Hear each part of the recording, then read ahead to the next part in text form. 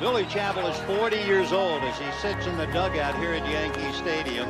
40 years old, arm weary and aching. And don't let anybody tell you or Billy that life begins at 40. 4,100 innings Billy Chappell has walked to the mound in a brilliant 19-year career.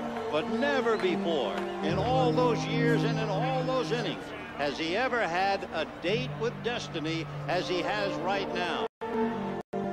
He will make the fateful walk to the loneliest spot in the world, the pitching mound at Yankee Stadium, in quest of the pitcher's dream, the perfect game.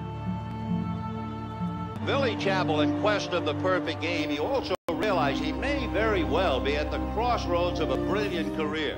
He's a cinch to wind up in the Hall of Fame. However, after this game, he has to make the big decision. A, will he continue to do what has been his life?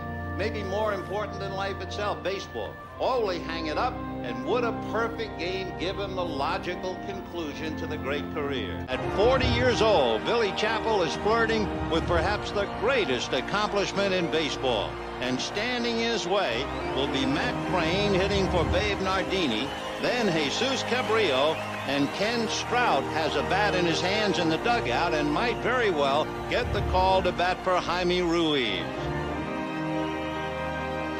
And you know, Steve, you get the feeling that Billy Chappell isn't pitching against left-handers. He isn't pitching against pinch hitters. He isn't pitching against the Yankees. He's pitching against time. He's pitching against the future, against age, and even when you think about his career, against endings.